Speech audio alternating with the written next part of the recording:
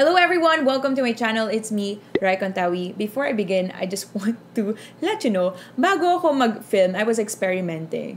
I did my makeup and then parang bugso lang ng damdamin. I wanted to do something on my face and yun yung freckles and parang moles and parang I wanted grit. Ayoko ng flawless, gusto ko ng dumi. Nagkatotoo, ang dumi nga. So I kind of failed, pero I don't have time to remove all of my makeup and redo it and start from the beginning. So here I am. Gusto ko lang sabihin kasi just in case na ma-zoom ko to tapos makita nyo may mga ting-ting-ting-ting on my face, connect the dots nyo na lang. With that said, I know na excited na kayong malaman ng aking favorite affordable makeup products for 2018. So here's the best of the best 2018 affordable edition.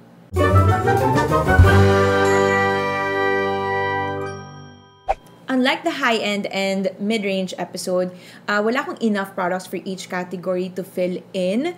Let's say, for example, I started with primers and foundation. Right now, I don't have any primers to show you because here's how it works. Talagang pumipili ako ng mga favorites ko. So if I present you something just for the sake of presenting something, then that defeats the purpose of me letting you know my favorites talaga. So ito talagang real, true na talagang ginagamit ko almost every day. So yung ultimate primer na gusto ko talaga for the year, nandoon siya sa first episode. So go ahead and check it out if you haven't seen the first episode. So right now, I'm going to start with the foundation. I have two brands na nagagamit ko talaga siya kapag gusto ko ng substitute sa mga high-end brands or mid-range brands. And ito yung L'Oreal Infallible Pro-matte Liquid Foundation. And this one is baliktad pa, no? LA Girl Pro-matte HD Longwear Matte Foundation. Ang pagkakaiba nilang dalawa, ito kasi demi-matte and this one is really matte. This is probably closest to the Maybelline's Superstay Really Matte Foundation, but this one for me works better because unahin natin to mas marami ang shade range niya. Meron talaga siyang sobrang puti down to as in the darkest, which I can use or which sometimes I use it for my contour and bronzing and warming up the skin. While this L'Oreal Infallible Pro Matte Foundation, you know very well that this is like my go-to every day if I just want to go to the supermarket. This is really affordable. I think pinaka-strength ng L'Oreal, it's 499 pesos. Nag-markdown sila permanently. It's very accessible. You can grab this at department stores, drugstores, online. They're pretty much everywhere. For concealers, bihira na ako mag-concealer kapag may foundation na ako for 2018. I'm very blessed. Nag-clear yung skin ko, nag-improve talaga. So, minimal makeup na yung ginagamit ko. My go-to concealer actually is Makeup Forever HD Concealer. And I think I didn't mention that sa first episode. So, if I didn't, here you go. Hinahabol ko na. So, pag may foundation na ako, hindi na ako ganun ko-conceal. And then kapag wala naman akong foundation, gumagamit ako ng concealer. But what I do love sa affordable side is this. This is LA Girl's HD Pro Conceal in Orange Corrector. They also have other colors. May green, I think there's yellow. So if you want to correct certain, discolorations on your face, you might want to check this out. Last year, maraming brands ang naglabas ng tints nila, blushes. Halos, pare-pareho for me. They work, some didn't, some work, but they almost have the same consistency. But what stood out is this. This is Colourette Colourtint. What I love about this is that they have a bazillion shades. They have a really good shade range. I'm kidding about the bazillion, but you know what I mean. They have the fresh one and the matte variant. And each variant, they have 20 shades. So all in all, they have 40 shades, if I'm not mistaken. Correct me if I'm wrong. Or that's probably 10 shades for fresh and 10 shades for matte, I think. And you have 20 shades of color tints. And if I say shades, talagang they vary. You have this really nice warm rose, which really is, something na babagay sa morena or sa kahit mapuputi, which is what I'm wearing right now as well. And you have darker shades because they can be used on the cheeks and on the lips. For the eyeliners, I have three brands. Una, itong ultra-thin waterproof liner ng Miniso. And then itong Avon's Big Graphic Liner. This is in parang permanent marker type, yung felt ang tip, and then itong Pink Sugar Eye Candy All Day Liner. Lahat sila black. Although hindi na ako as ma-black eyeliner noong 2018, I still appreciate really good eyeliners, and I am happy na nakita ko sila sa inexpensive na brands. And unahin ko muna itong Miniso. Meron siyang brown shade before. Kaya ko pala siya in-include sa aking list dahil meron siyang brown option. However, naubos na siya, so hindi ko na siya sa inyo mapapakita dahil natapon ko na yon. Ang natira na lang ito. Kaya lang, nung bumalik ako sa Miniso to replenish, wala na sila nito. So, the downside is that inconsistent ang kanilang supply nito. And, nung tinanong ko pa nga doon sa isang sales lady, sabi niya, wala kami nito. Sabi niya, wala kami niyan or wala kami noon nung binanggit ko. And I was like, hindi mo alam na meron kayo nun? So, ganun siya ka-inconsistent. Parang, maswerte ka na lang kung meron sila. Kasi paiba-iba sila ng products, ng liners, ng yung mga makeup line na nandoon. So, that's what I don't like about it. But, this is, I think, the most inexpensive amongst the three. This was only 99 pesos. And, I will swatch it for you. Here you go. And then, punta na tayo dito sa Avon's Big Graphic Liner. I love this because chisel yung tip niya. It may seem intimidating at first, parang paano to gamitin, but it's easier for beginners kasi mas broad ang tip niya, so it's easier to create straight lines. Say, for example, ito gagawa ako ng straight line right here. See, it's so straight, and it's really nice. It's also, very black. I like it. So if you want a thicker line, just tilt the pen and create a thicker line. And then ito, humabol lang ito noong 2018. Medyo na-discover ko siya ata nung December lang or November, December. And nung nakita ko siya or nung na-try ko siya, I said, oh my God, this is really, really good. This is Pink Sugar's Eye Candy All Day Liner in black. Why? It's very black. It's pitch black liner. Okay. You'll see na yung waterproof liner nung Miniso, may pagka, in person may pagka charcoal pa siya. Hindi siya as, black. This one is very black but it's glossy. So you'll see na tumatalbog ang ilaw sa kanya. But this one, geez, it's black. It's carbon black. So I'm just going to show you my hand. Once again, itong nauna is Miniso, and then Avon, and then the Pink Sugar All Day Liner. And then, ito naman, subukan natin itong Mercy in Black Moon. Ayan siya. Para siyang dark gray. Same, para siyang charcoal kasi meron siyang hint of blue which makes it grayish. And then, we have here, ito, Ultimate Eyeliner din ito. This is Makeup Forever's Aqua XL. This is really good. So good na nagsettle lang ako sa sample size. Napakaliit. Oh, 'di ba? Parang kailangan ko pa siyang tasahan. Okay. So, ilalagay ko siya sa pinakataas. See? Oh, super black nung Aqua XL and yung Pink Sugar. Sobrang lapit nila. Meron lang silang slight difference, but for its price, I won't mind. Especially kung ipang-tight line ko lang naman siya, 'di ba? It's really good. Now, to also emphasize how amazing it is, I'm going to wet this tissue with my water.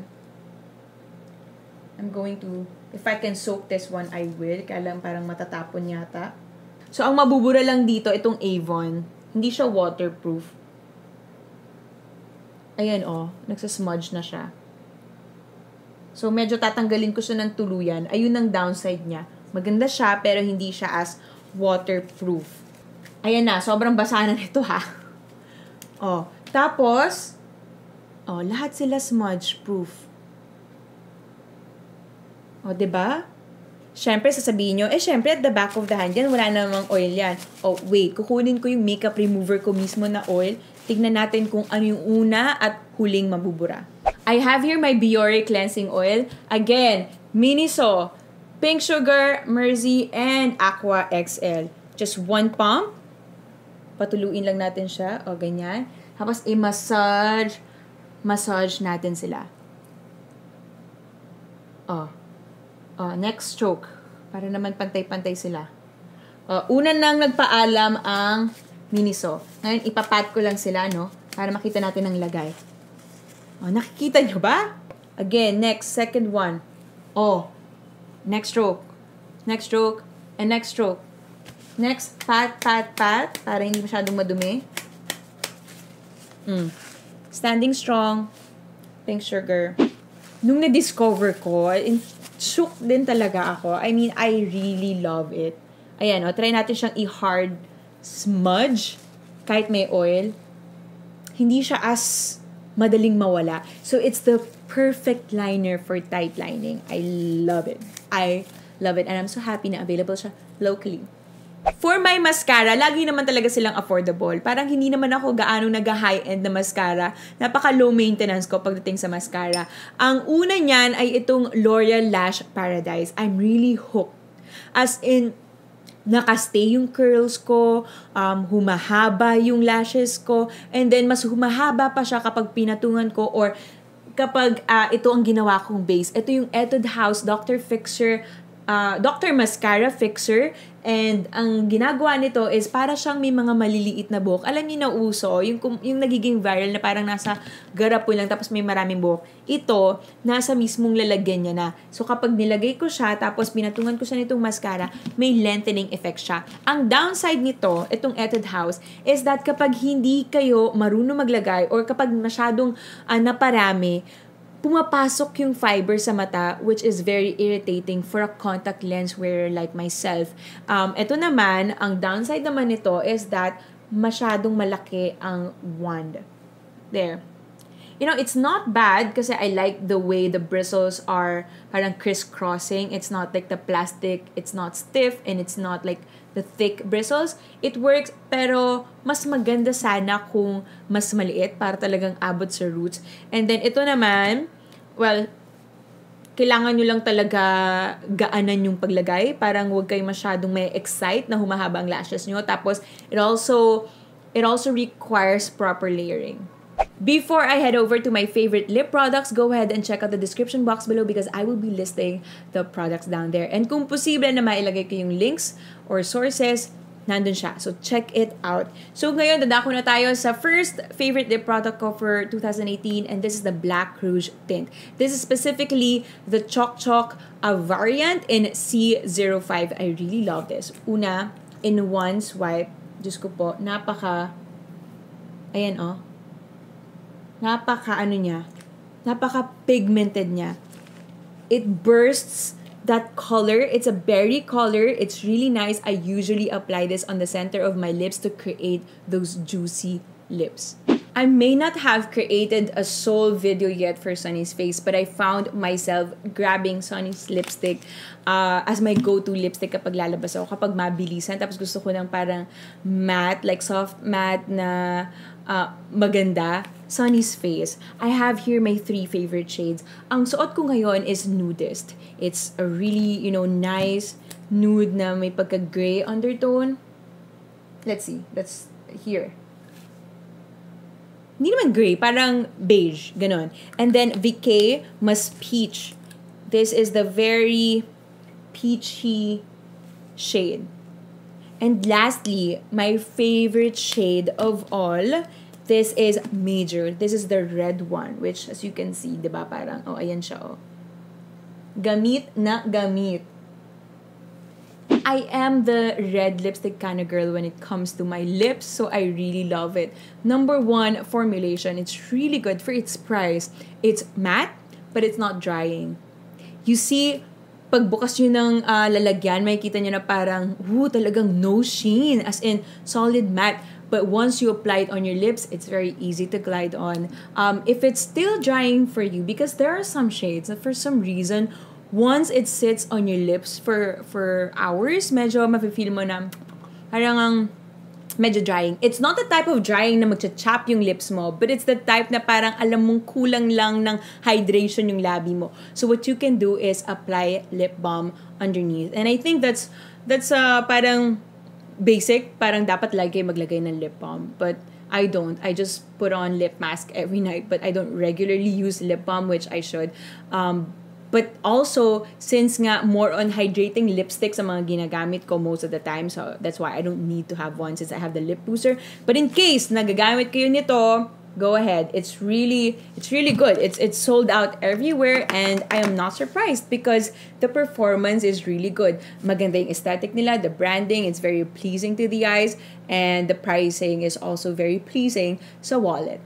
The following are non-makeup products, but some of them are the products that I can't live without, and discoveries ko rin sila nung 2018, except for one. Well, I'm gonna explain further. Number 1 muna, itong Ellana brush cleaner. This is a type of spray, and this is the type of brush cleaner na on the go. Isa-spray nyo lang siya sa brush, and then malilinis na siya. For example, I have this, okay, let's find a dirty brush right here sa background. Diba?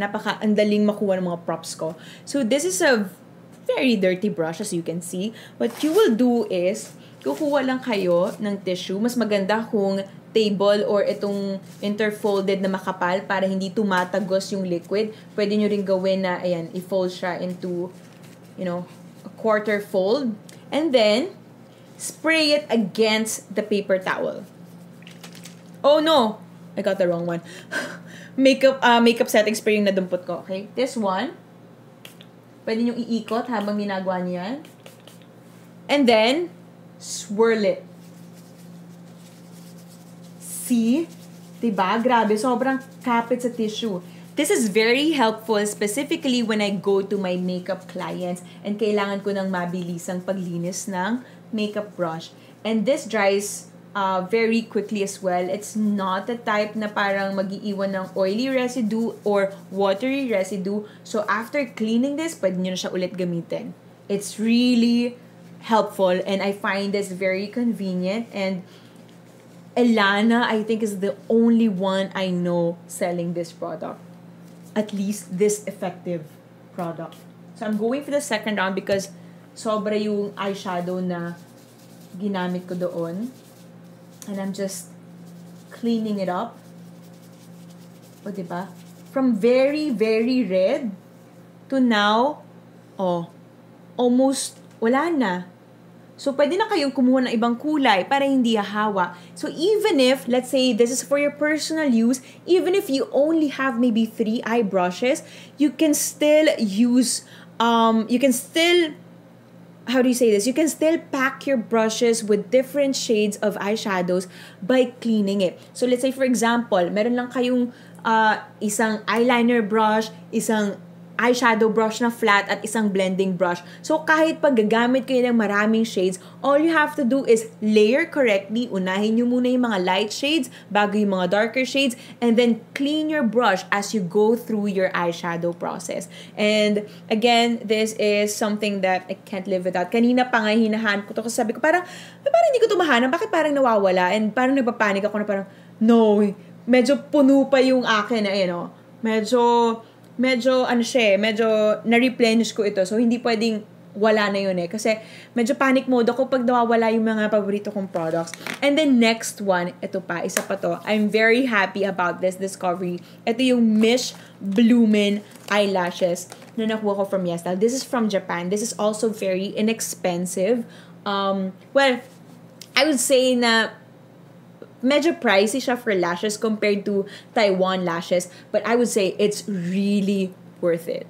I'm not into like dramatic lashes anymore except today. Ako nga parang very hindi na to Raiza Contawi, but I wear whatever I want to wear. I wear kung ano man yung nasa mood ako. I still wear dramatic lashes kapag nagfi-film or like heavy events. Pero kung light events lang naman din, kung hindi naman like evening look, kung lalabas lang din ako, kung gusto ko ng like natural aura, I go with this. This is really nice. The stranding, the designs, the band, yung pagka-nylon band niya na hindi masakit, medyo malambot na nylon. It's really I love this so much, and I'm gonna hoard more of these. And then I also have the Mish Bloomin' Eyelash Glue. In fact, when you see this badge right here, the Cosme Award, or I think it's Cosme Award, ito yung parang, Allure Awards. It means parang maganda talaga siya. Kasi awarded siya ng mga, beauty authorities sa Japan. So, ayan, meron siyang Cosme Award. And the other one is this. This is by far the best eyelash glue that I've tried. And this is Mish Bloomin' as well. And I'm wearing it right now. Usually, kapag suot ko tong ganitong kabigat na lashes na to, wala natanggal na dito sa harap or dito sa dulo. But right now, sobrang sturdy pa niya. It's hands down. Again, I'm gonna hoard a lot of these. And last but definitely not the least, on this list, I have here my ultimate favorite contact lens, and I think will forever be my contact lens, and this is AirOptix, which is also what I'm wearing right now, and I'm wearing the shade or the color brown. And that concludes our best of the best 2018 affordable episode. Watch out for the last episode, which is the skincare episode. Let me know your thoughts on the comment section below. Don't forget to get subscribed and notified by clicking the bell button below and the subscribe button below as well. Of course, dahil hindi naman kayo makakapag-bell, I don't think makakapag-bell button kayo kapag hindi pa kayo nakasubscribe. So go ahead and join the squad. And you can also follow me on Facebook, Instagram, and Twitter, all at Raiza Contawi. Thank you guys so much for watching, and I'll see you on the next episode. Bye!